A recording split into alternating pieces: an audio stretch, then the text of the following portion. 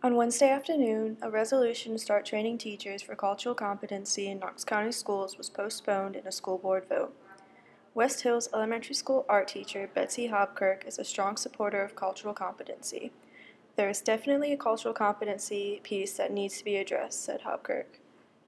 What I would like to see is training for teachers to be able to recognize what's going on with children from different backgrounds. We have a lot of international students. We have a lot of students from different racial backgrounds and class backgrounds, and sometimes it shows up in a behavior that we don't recognize.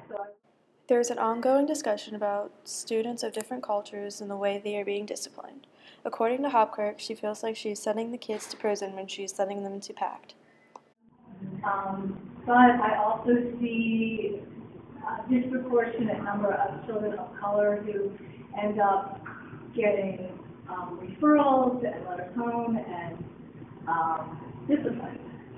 So I think there has to be something in between a child who's having difficulties in their classroom and being disruptive and some kind of punishment. I think there's something much less harsh. When the Disparities in Education Outcomes Task Force finishes its work, the board can expect to vote on the issue again. With TNJN, I'm Chelsea Babin.